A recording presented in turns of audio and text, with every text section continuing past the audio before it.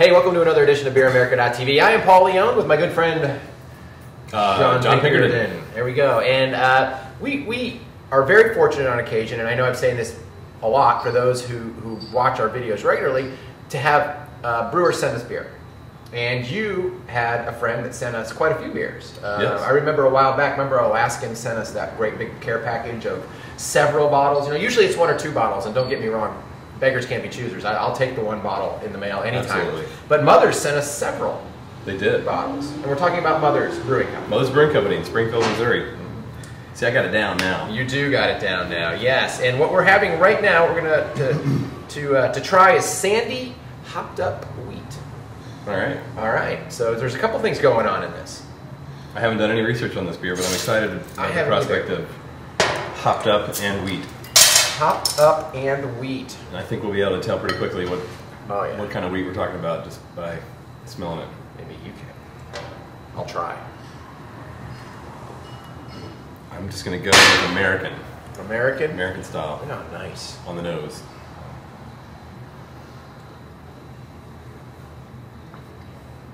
Ooh. Oh, I wasn't expecting that. It's tangy. When there's a nice little hop character. Yeah. I actually, when you say hopped up wheat, I was expecting more hops, and I didn't get knocked over with it, which was... Yeah, it's not like a juicy, you know, IPA. But everything is like hopped up, you know, you think, okay, somebody's going to hit you in the face with it. And I guess what I was, you know, what kind of got me was, like once it hits your palate, you get that real bright, tangy quality, which I think is... Yeah. Is that a little carbonation or something that we're I mean, it's tingly a little bit. You know, it's... Yeah, there's some CO2 in there. Well, I mean, that's... But when you said bright, acidity, I interpreted it, yeah. I often use the word bright when I'm speaking about acidity. And acidity hits your palate, well, and just to be clear, CO2 is acidity. Okay. CO2 is the gaseous form, but in solution it's carbonic acid. And it actually adds See, I did not know that. Acidity. Yeah, so if you just like carbonated water, it has a little tanginess to it. That's why. But this is quite nice. I mean, what to me, when you have an element of tanginess like that, it adds to the refreshing quality of it. Like just light in and of itself doesn't necessarily make it refreshing, but when there's I think that's what makes wheat beer so refreshing is that little tang, that little tart note. Yeah, basically on the side here it says it's a Belgian wheat beer fused with the hop and soul of an American pale ale. A touch of grapefruit zest. I get that. And Sandy is actually a tribute to the founder's mother.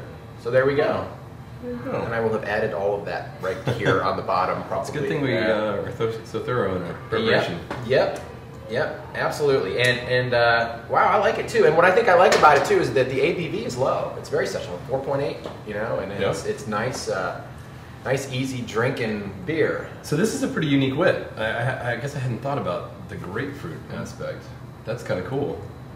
You know, most wits, of course, are well known for the sort of the archetypal spices being coriander seed and curacao bitter orange peel, but grapefruit has a certain kind of, I don't know, bitterness on top of the sourness, which I think is kind of interesting. Yeah, pretty cool. Yeah, I don't like getting.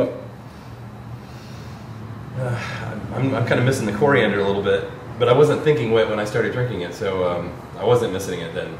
But and now that, again, it's like the power of suggestion. Now that I see the word grapefruit, I feel like I taste it in the back of my mouth. But that's hints of watermelon and... No, I'm not getting that. So I know what you're doing. Here you're going.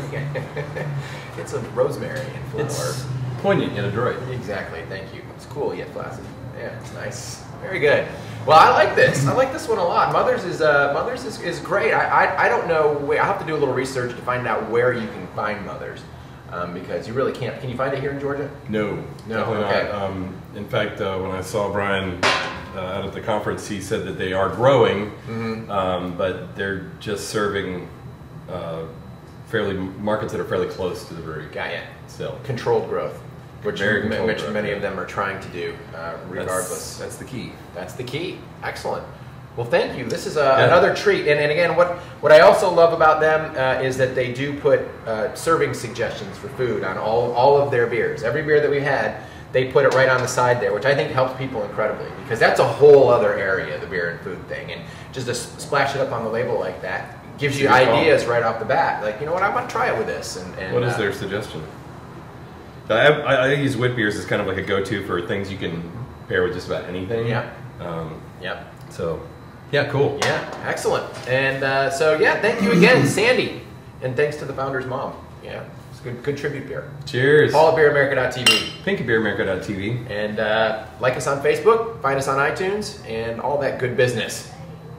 Yum. Yum is right. I'm going to have to finish it. Cheers. That's a good one. I like it. Yeah, I could drink a ton of that.